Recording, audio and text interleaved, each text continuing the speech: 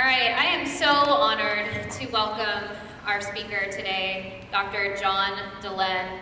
Some of you may know that about a decade ago, he started a podcast called Mormon Stories Podcast. And if I understand correctly, originally it was to literally just give people who were part of the Mormon faith a place to share their stories, literally. And it's grown to serve multiple needs. One that does include giving a voice to transitioning and post-Mormons and multiple other organizations you've founded out that have grown out of this. It's been really incredible. Secondary, like last year, it's January now, he received his Ph.D. in psychology. I know it was a true labor of love for him. And really exciting, last week, one of the places that Mike Ouse of Houston Oasis and I visited was his community of good in Cache Valley, which he helped to found last fall. And we, along with them, they decided saw the greater value of being a part of a larger network, a larger family, and decided to unanimously affiliate with Oasis. So we are welcoming one of our own now. So may we give a really great warm welcome to someone who just became a part of our Oasis family, Dr. John Dehlin. Thank you, Helen. I have to say it was a real honor to hang out with Helen and Mike for an entire weekend, touring around Utah, seeing how many people were excited to participate in what you all are doing here. And I have to say it's really humbling to be in front of this group of amazing people in Kansas City, wondering what this white, straight, heterosexual, white, straight, privileged Mormon male could ever share with people like you. But I do have a story, and I hope you might find it a little bit interesting. And I just want you to know that in many ways, for years, I've been dreaming about the possibility of what I'm seeing before me. So I'm really moved just to be here, and I'm honored. So thank you, Helen, and thanks to all of you for coming. The topic that I chose today is how Mormonism led me out of Mormonism. I'm going to ask you to indulge me just a tiny bit as I kind of reflect on my past and my history. It's not in any way to be narcissistic, but instead, it's just a way for me to kind of tell you a bit of my story. And so, I just want to start by saying that in many ways, I live the Mormon dream. I'm a sixth-generation Mormon. My ancestors crossed the plains, in many ways beginning in Ohio and Illinois and Missouri, traveling across the plains to settle, Utah and Idaho. But when I was a baby, I didn't know anything about that. I knew that I had this beautiful grandmother named Karma, who was a cousin to our 13th prophet, Ezra Benson of our church. I loved her. She was this sweet old Mormon lady. These are my parents. On the day of their marriage, they were married in the St. George Temple in Utah for time and all eternity. We'll get to that in just a second. That's me as a baby, a sweet little Mormon baby. As you know, Mormons are the largest participants in the Boy Scouts, and that's me participating in a decathlon as a young boy. And here I am in all my previous, white glory representing sort of my people, second place, but still, I was really proud to represent. There's my family with Karma and Bernice, my grandparents. That's me in the bottom right. This was my family around late 1970s, early 1980s. That's me on the bottom left. And it was an amazing time. Went on to, star on the basketball team, and that's me at prom with my buddy Chad. And in so many ways, I look at my Mormon upbringing as this beautiful, sweet experience, almost like this white fruit that was desirable above all other things. And I'm so happy and proud of all the many virtues and values that my church bestowed upon me. And there were many values that I picked up. Some of them good and some of them maybe not so good. But probably the thing that I was most proud of is growing up as a Mormon boy. I played basketball, I had a lot of friends, I had a lot of opportunities to do a lot of crazy things. I was a proud Mormon boy, and so never tried alcohol, never tried tea, tobacco, coffee, no drugs, no premarital sex, no masturbation. How many of you can say you graduated from high school having never experienced any of those things? That was a real accomplishment. I was really proud. That was 100% Mormonism. I'll tell you, that wasn't natural for me at all, but I did it. How many of you are raised Mormon? Raise your hands if you're raised Mormon. All right, I'm going to ask for your help, okay? As I think about some of the other values that Mormonism bestowed upon me, I can't help but think about some of the songs that I learned as a child. And so we're going to sing a few songs. So those of you who are Mormon, I'm asking you to join in with me and just sing a few songs. So the first song we're going to sing is Give, Said the Little Stream. Are you guys ready? Yeah. Will you sing it with me? Okay. Give, said the little stream, give, oh give, give, oh give. Give, said the little stream as he hurried down the hill. I'm small, I know, but wherever I go, the grass grows greener still. Singing, singing all the day, give away, oh give away. Singing, singing all the day, give, oh give away. That's the first value that I learned as a Mormon. Service, right? Good job, everybody, yes. One small example of service growing up as a Mormon boy, I remember my brother and I were thinking about how we can serve our community. It was Thanksgiving. We were thinking, what can we do that's nice? We saw this homeless man. We went to this little place and we bought him a turkey dinner. We don't even know if he was hungry. We don't know if he liked turkey. We didn't care. We brought this man a turkey dinner on Thanksgiving, and that's what Mormonism meant to me. It meant service. Another song that I learned as a young primary child was Dare to Do Right. You guys ready? Let's do it. Dare to do right, dare to be true. You have a work that no other can do. Do it so bravely, so kindly, so well. Angels will hasten the story to tell. Dare, dare, dare to do right. Dare, dare, dare to be true. Dare to be true. Dare to be true. That was my second value, courage, right? Mormons do things that are hard, right? We have that pioneer heritage. So I remember a time in 5th grade where I worked all year to run circles around this track in physical education so that I could go to this camp out at the end of the year. And I wasn't perfect. I was so excited for this camp out that I went and stole 4 pocket knives from the local drugstore, wrapped them up in my sleeping bag, was all excited to go to this camp out that I'd worked all year for. And my dad said, you know what, son, your sleeping bag doesn't look quite folded quite correctly. Let me unroll it and teach you how to roll a sleeping bag upright. And he found those 4 pocket knives. And he looked at me and he said, where did you get these? And even though I had stolen them, I couldn't lie. I couldn't be dishonest. And I said, Dad, I stole them. That was a hard thing to do because I worked so hard to earn, to earn that camping trip. But we decided together that I just wouldn't go that year. And all my friends went on the camping trip. And I had to stay back. But that was okay. In some ways I felt good because I knew that I was doing the right thing. Because that's what Mormons do. They have courage. The last song that I'll share with you, maybe one more, it's called I'll Walk With You. And this is one of the most beautiful songs that I learned as a kid. And I'll just sing a bit for you now. If you don't walk as most people do, some people walk away from you, but I won't. If you don't talk as most people do, some people talk and laugh at you, but I won't. I'll walk with you, I'll talk with you, that's how I'll show my love for you. Love and kindness was a really important part of my Mormon upbringing. Oddly, this was manifested in several ways, one of which was when I was a freshman in college and noticed that there were a lot of girls who weren't asked to homecoming.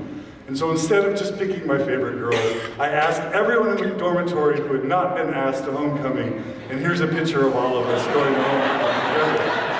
Now looking back,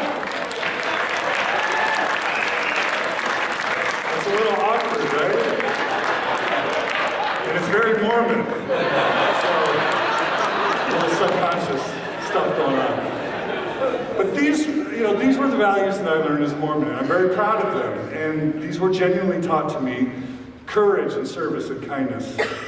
Now, one final value that Mormons taught, actually a doctrine, is that families can be forever, that you can live with your family in heaven in the afterlife.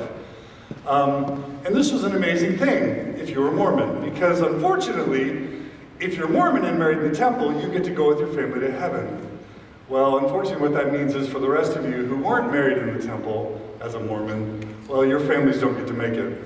I'm sorry about that. That must be really disappointing for you, but it was really good for us. So I loved my family, and I was really excited to be able to be with them forever in heaven.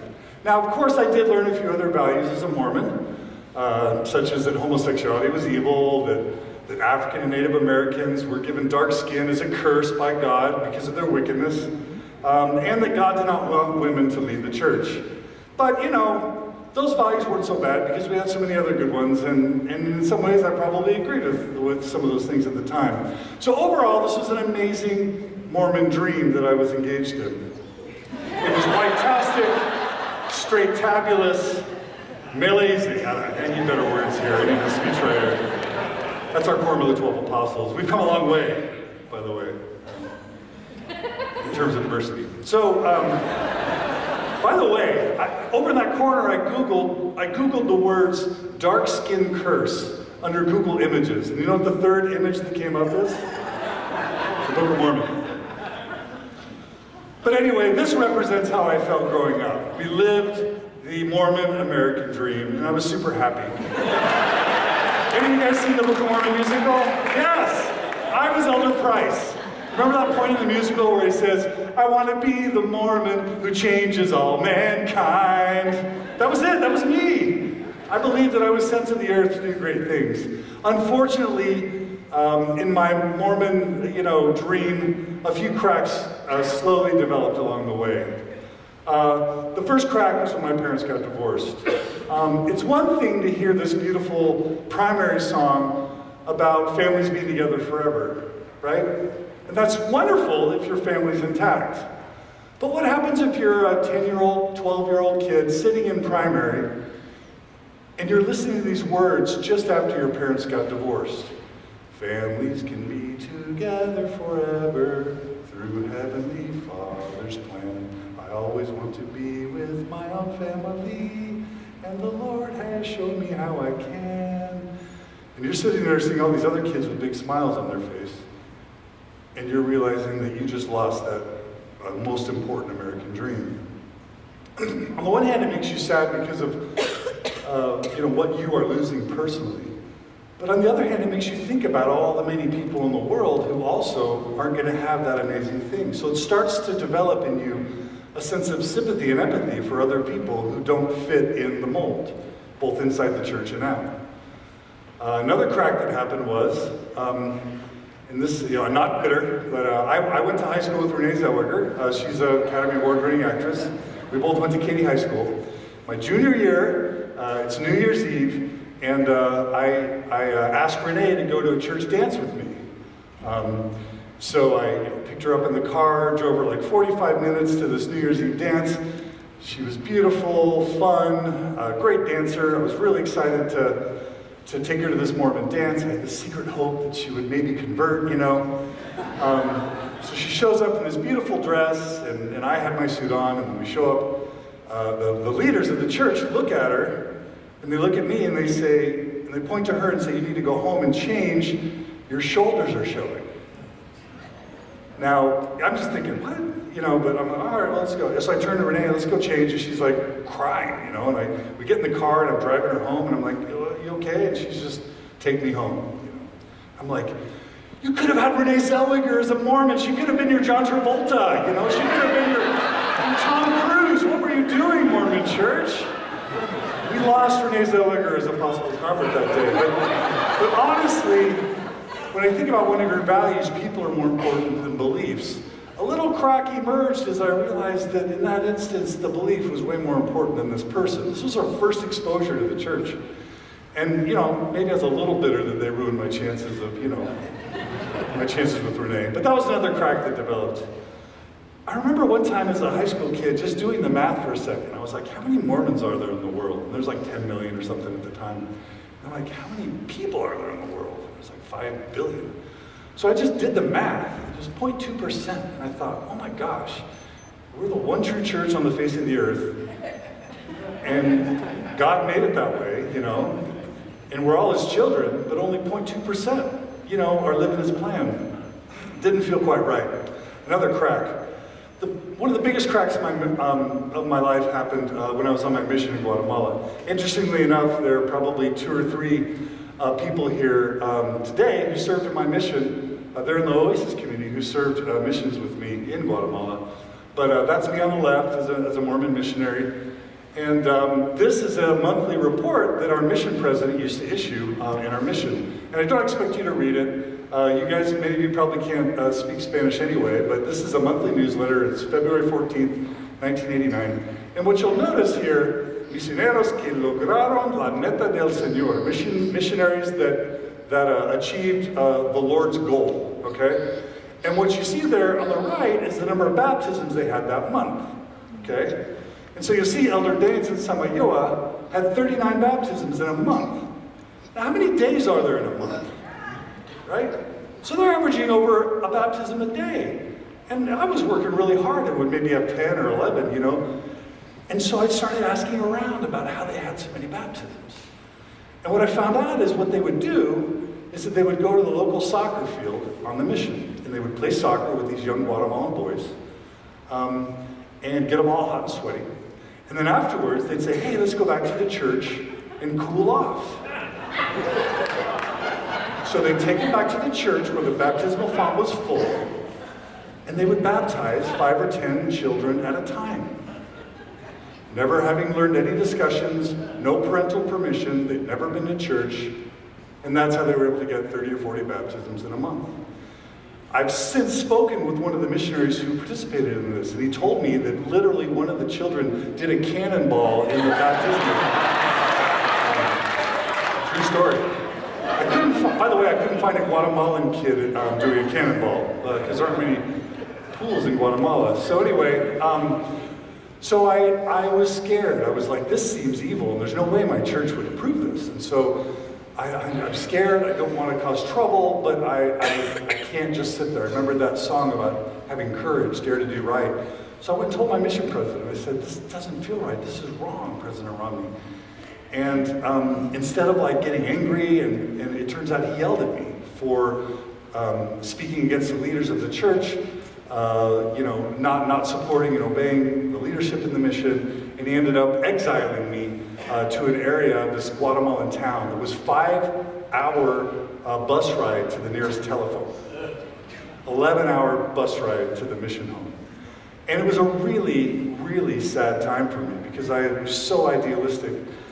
So much believed in what I was doing, and I felt like the church that I loved was not behaving as it should.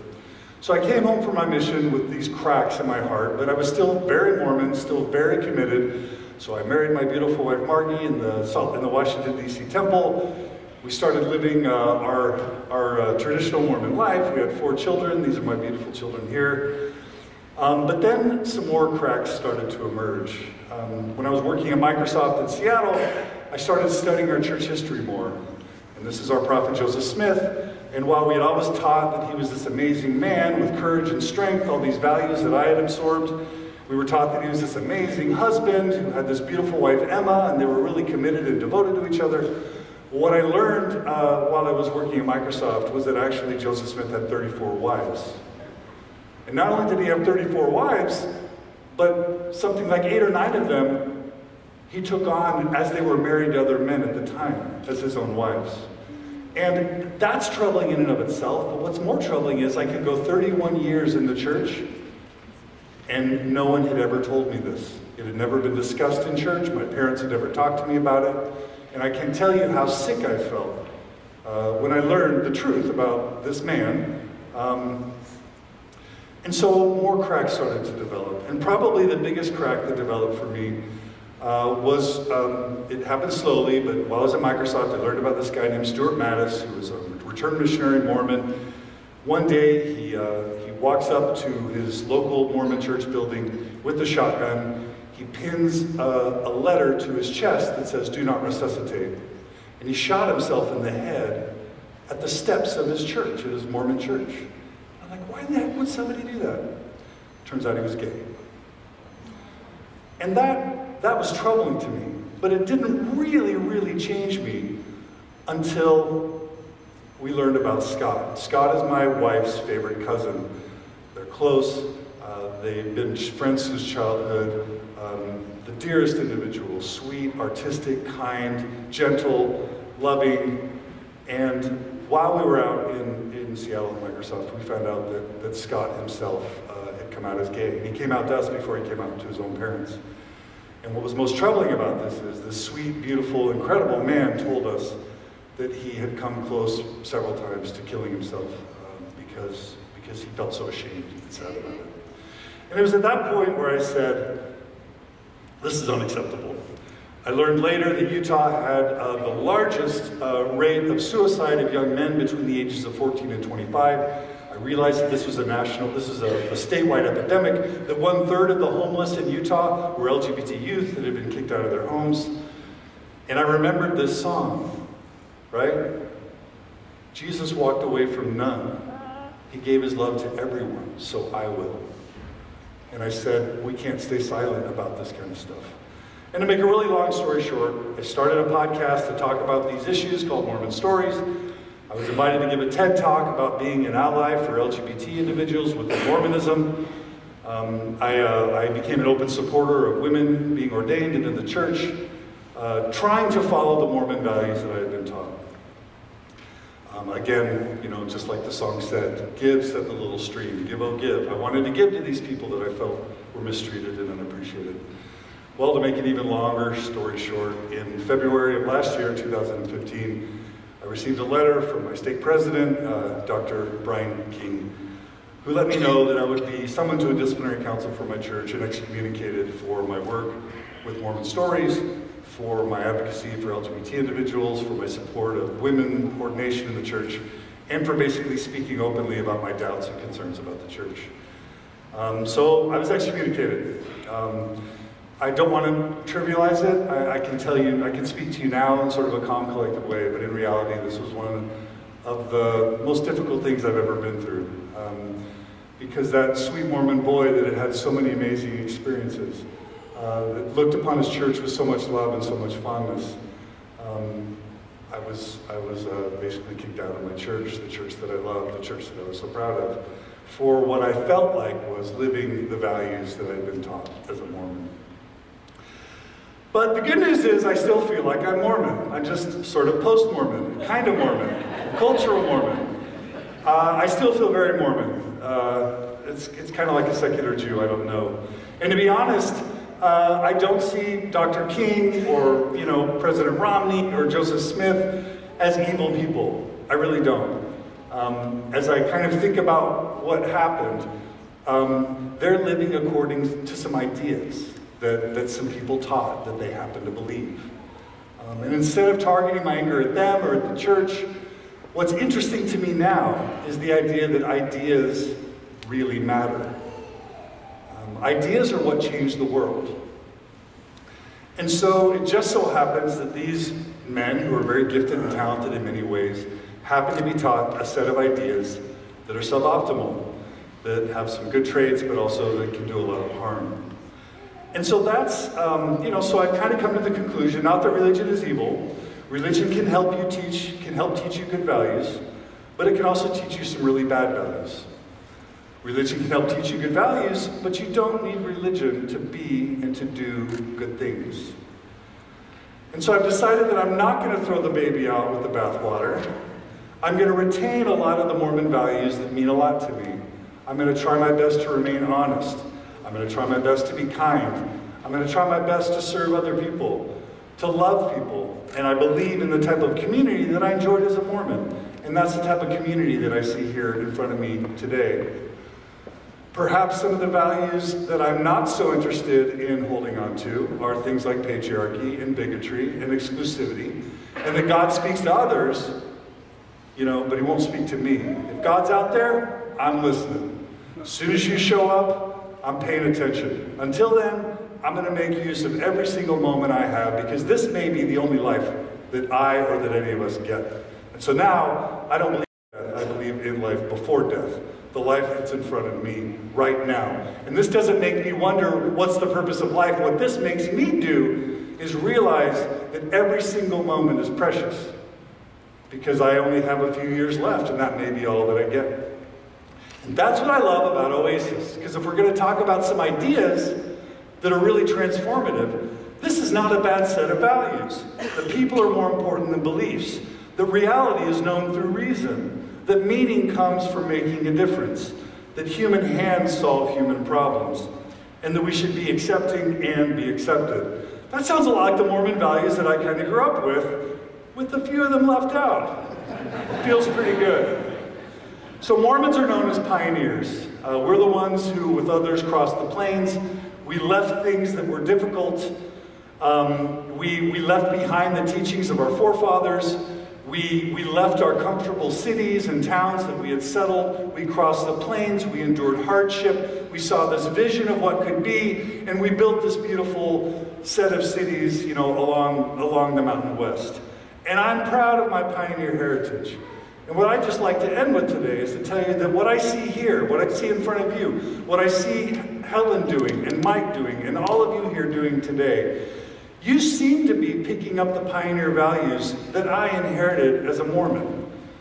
You seem to have courage and strength and determination to do something that's not easy, right? There are skeptics out there who don't believe in what you're doing, trying to form a secular community that can be built around love and service and kindness and acceptance and tolerance, without the dogma, without the control, without the manipulation, without the bigotry.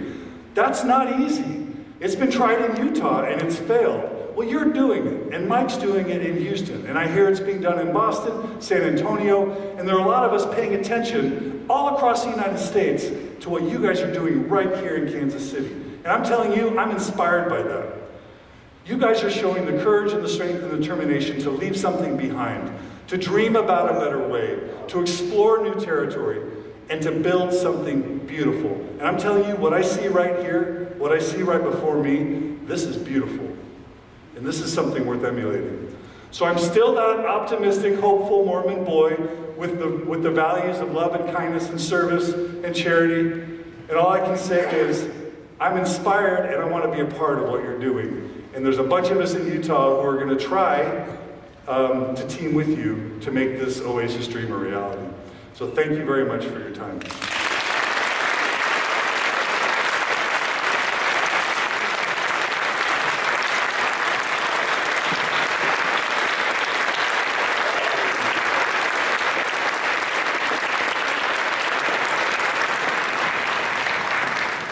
We have time for a few questions. Do I have another mic coming? Okay, so a few things. Please wait for me to come to you with a mic. Maybe I'll have another mic runner here in a second. And then please ask a question. Keep it 1 or 2 sentences long or short. Do we have any questions for John? A very quick question. First of all, I want to tell you, when it first opened, Peggy and I went to the new Mormon temple downtown. Holy, never did. I'm going to. I want to ask you how your parents justified getting a divorce. How did my parents justify getting a divorce? It wasn't something that was justified. They were just deeply, I think, unhappy. I love them. They're amazing people. They get along quite well today. But, you know, one of the things that happens is the church encourages you to get married super young. My mom was probably 18 or 19 when she got married. They encouraged you to have kids immediately. They had 4 kids within a relatively short span of time. They didn't learn what intimacy was. In some ways, they were more married to the church than to each other. And by the time I was a young kid, they just fell apart. And so it wasn't a conscious decision that was rationalized. It was just a series of unfortunate events that left them no choice. So it was tragic, but ironically, as much as Mormons emphasize family, our divorce rates are identical to the broader divorce rates in the United States. And so we're just like everybody else. We get divorced, you know. Yes? Thanks, John, for your great talk. One of the things that I've noticed coming out of Mormonism myself is that we're seeming very insular. The ex-Mormon community is not integrated well with other secular communities. How do we go about, as individuals or groups, in integrating ex-Mormons into secular communities? So how do ex-Mormons sort of become more integrated with broader culture and society? How do we help them to become integrated? How do we help them to become? Yeah, I don't know that ex-Mormons are wanting someone to help them. I think that it's a very traumatic thing to be raised in a really fundamentalist religion and then to feel that sense of betrayal, that sense of disappointment, that sense of regret, like, oh my gosh, I'm 30 or 40, I would have studied something different, I would have married someone different, I would have made a whole bunch of life choices. A lot of post-Mormons are just healing from trauma or disappointment or sadness or guilt. And many of them, the last thing they want is to join another group where they can be disappointed again. Many of them need years of processing and almost deprogramming from the things that they had been taught. Establishing their own set of values because their values were always the church's values, and it's really disorienting to figure out, I've never drank before, I've never had premarital sex before, and all of a sudden you can do anything you want because you don't have the church's values on top of you. So it's you know, what I like to say is there's going to be this processing that happens in post-religious communities where people struggle and argue and get angry and vent and process and support each other. And all that can happen is we can build a big, beautiful alternative. And it can just be there doing and being good things. I'm inspired by the service projects that I hear you guys do here in Kansas City and down in Houston. And that's just a big light that gets put up on a hill for everybody to see. And there's a lot of ex-Mormons that are just never going to want to join anything again that even smells like a religion. At the same time, if we do good things together, build beautiful communities that do important service things, there are going to be those who say, I'm ready to move on and stop looking behind me and start looking forward and to join a community that I can trust again. And I love the transparency that you guys have, the financial transparency. I love the ways that you're, you know, not a dictatorship, that you rule things by governance, by a board. And there's so many values of the way that Oasis is run that I think it's going to be attractive to people who are open to community. And so that's my answer. Let's build something big, bright, and beautiful. And those who want to join us can and will. I was curious, did you have any issues with any of the supernatural teachings of the church, or were your problems strictly with social issues? Supernatural? Like spiritual concerns? Any of the specific supernatural teachings? Yeah, of course. You know, I remember, we're taught as Mormons that we have this Book of Mormon, and if we pray, if we read the book from cover to cover and pray, that the Holy Ghost and God will manifest the truth of the book unto us. And so I remember as a 16-year-old boy reading that book cover to cover. It's not a fun read, by the way. It's got some troubling stuff in it, but it's got some inspiring stuff in it. But I didn't care. Like, I'm just going to read the book, get to the end, make that prayer, and get a witness that the church was true. So I did that. I knelt on my knees. I read the Book of Mormon, 16 years old, knelt in my bed, said that prayer, and waited for an answer from God. And it didn't come. So I prayed again, and it didn't come. And I just said, oh my gosh, because there's something, you know, and what we often do in religion is instead of like thinking, oh, maybe there's not a God, right? We turn back to ourselves and we say, what's wrong with me? Maybe I wasn't worthy. What did I do wrong? And that set me for several years in this feeling like, I mean, I had never even, you know, a lot of stuff. I felt like I was living pretty righteously. So I was confused by feeling unworthy, but at the same time living what I thought was a pretty high standard of living. So that was a crack. And Yeah, and there were a lot of theological problems. Just the issue of how blacks in the church were denied being members in full fellowship until 1978. Like, even as a kid growing up in Texas, that didn't feel right to me at the time. And so the exclusivity bothered me, the polygamy bothered me, but still, the cultural pull is so strong. I mean, your ancestors, your parents, your siblings, your community, it's all tied in there. So that gravity of community and family is so strong that can keep you in for many, many years, and it did. But yeah, I had historical problems. Now, the history had been hidden from me for so many decades that it wasn't until I was in my 30s where I really learned the history. So that became a problem for me later. But yeah, I had theological concerns, doctrinal concerns, spiritual concerns, and eventually historical concerns, and then social justice concerns. But that shows how powerful the effects of religion are. In spite of carrying all those concerns with me, I didn't really contemplate ever leaving the church until my mid-30s. And even then, it took me another 10 years to leave, and I sort of had to make them kick me out because I wasn't going to leave on my own. I was basically going to just be as vocal as I could about the problems until they either decided that they were going to deal with the problems or kick me out. And that's how they chose to roll. So you started Mormon Stories podcast as a Mormon, and now you're a non-theist? Is that what I understand for the most part? Yeah. And what my question though is that, is there a very clear and strong evolution in the way you're thinking of those, was it 10 years of the podcast? Can you see that in your ideas changing as the podcast goes? Yeah. Thank you for the question.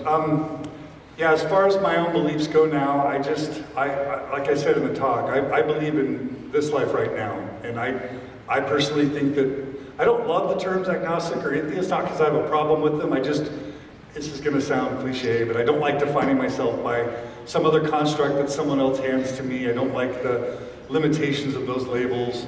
I just don't think anyone can know whether there's a heaven or whether there's a God or anything. And like I said, if God wants to come talk to me, I'm all ears. But until he does, I'm going to focus on this life. Yeah, for sure, because I thought I knew a lot about the history when I started the podcast, but I started interviewing historians, and I got sicker and sicker to my stomach over the years as I learned more and more and more about our history. So like Joseph Smith, I knew that he was polygamous. Later I learned that he married other people's wives, which was really disturbing. Later I learned that if a woman declined his polygamous advances and then spoke openly about it, he would call her a whore in the local newspaper. And that stuff over time just really eats away at you. But I had read this author called Chaim Potok who talked about Judaism and how it evolved over time into Reformed Judaism, where you don't even have to believe in God or that Moses, the founder of their religion, existed, and you can still be a Jew. You just are a cultural Jew. And so for many years, as Mormon Stories progressed, I had this belief that we could turn a branch of Mormonism into progressive Mormonism, where people could throw away the bad beliefs, but still remain culturally and socially affiliated. So a lot of my time in Mormon Stories was trying to transform the church inside and make space for a more progressive, non-literal version of Mormonism. But they aren't having any of that. Two more questions. At what point did you, in your discovery, as you found, you arrive at a point where you discovered so much, this layer upon layer of lie after lie after lie, in terms of church history and with Mormon and all that, that you had this moment where you said, this is deception, worse than deception, it is fraud, all of these people are paying tithing, the people on the local level are wonderful, nice people, but anyway, the moment at which it really stung when you realize this is deception and fraud. Yeah. So for me, I started realizing that the church wasn't true back in like 2000, 2001, 2002, something like that. And that was a really hard step to sort of be willing to ask the question, is it possible it's not true? But I was still committed to being a devout, progressive, liberal Mormon. What changed for me, I started the podcast in 2005, and immediately this flood, it was just like this huge water balloon in the sky, and someone had poked a big hole in it, and all this water started crashing down of pain and suffering and anguish. Because all these people, all these Mormons were suffering either quietly at church or having left the church, ostracized by their parents, their spouses, their siblings, because of their unwillingness to go along. But no one had a place to go to talk about it. And so what they do is they would email me or call me or drive from like Wyoming to Utah or fly from Brooklyn to Logan, Utah and say, can I just spend 2 hours with you? Can I just tell you my story? And people would start telling me, I'm secretly gay, but my wife doesn't know. I'm bulimic. I have a sexual addiction. I'm chronically depressed. I'm suicidal. My son killed himself. I found my son, my gay son, my beautiful gay son, walked into the garage and I found my son hanging there from the rafters. And so I'm like, oh my gosh, and I had no idea that there was so much pain and suffering going on. So then I decided I was going to become a psychologist to help these people. So I enroll in a psychology program and I start treating Mormons at the University, Utah State University. And I'm finding all these gay kids who are suicidal, all these gay kids who married women because the church told them if they married them, their gayness would go away. And it didn't go away. And I'm finding all these women who are depressed and all these missionaries that are literally cutting themselves because they masturbate and they can't stop, right? And I'm like, it's not like that's all Mormonism is. There's, like me, there's plenty of people who grow up in Mormonism and have this fantastic, beautiful, joyous experience. But what's unacceptable is the collateral damage of all the minority groups who fall outside the church's sort of template for what's acceptable. And at some point, I got exposed to so much pain that I said, there's no way that I can remain complicit and silent in this effort that has beauty, but is damaging people of color, women, sexual minorities, etc. And it was, I sort of, then Proposition 8 happened, and the church started campaigning openly against same-sex marriage, and I'm just like, fight is on, and so I just became activated, and that's what changed it for me. Yeah, thank you. How has your own family changed?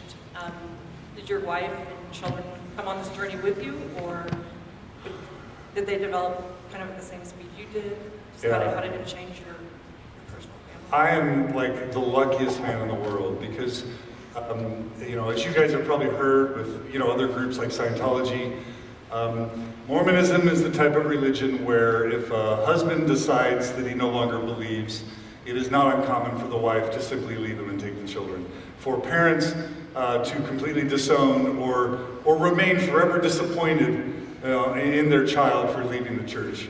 I often like to say that if you're an ex-Mormon and you cure cancer, you're still going to be a disappointment to your parents if you leave the church. And that's true. And so part of what, along with the LGBT stuff, the women's stuff, the people of color stuff, the way that ex-Mormons and post-Mormons are treated is completely unacceptable and outrageous. And so I am the luckiest man in the world that my wife was willing to read and consider the stuff that I read. She loved her cousin Scott, and she saw how the gays were treated in the church. And so she came along with me for the ride. She's been incredibly supportive of Mormon stories and all my work trying to reach out to the world. It hasn't been easy. It took a toll on our marriage as I was saving everyone but ignoring my own family. So we've had to make adjustments so that I'm not neglectful of what's most important, which is my wife and kids.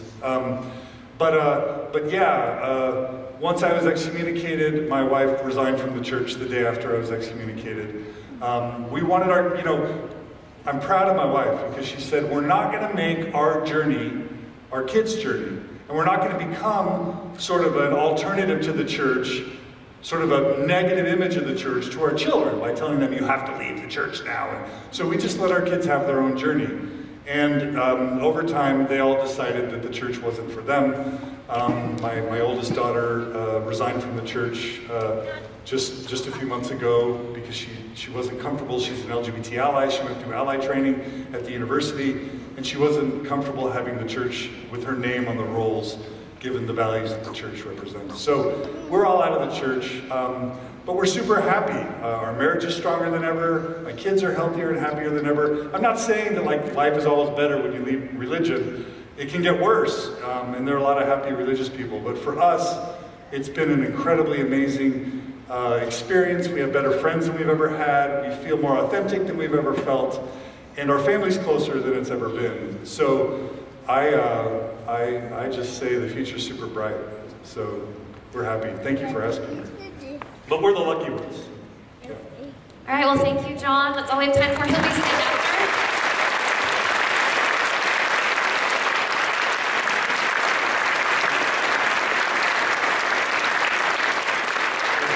Thank you so much. He'll be staying, he'll be after, and he'll be at lunch. We have a Crown Center, I'll mention that a little bit. So if you had a question that you had an opportunity to ask, you will hopefully have a chance afterwards or at lunch.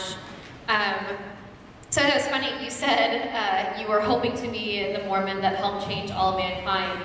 And after spending so much time with you in Utah, and then even yesterday, he held a religious transitions workshop here in Kansas City, I can assure you that you are a Mormon that helps change all mankind. Hands down, absolutely.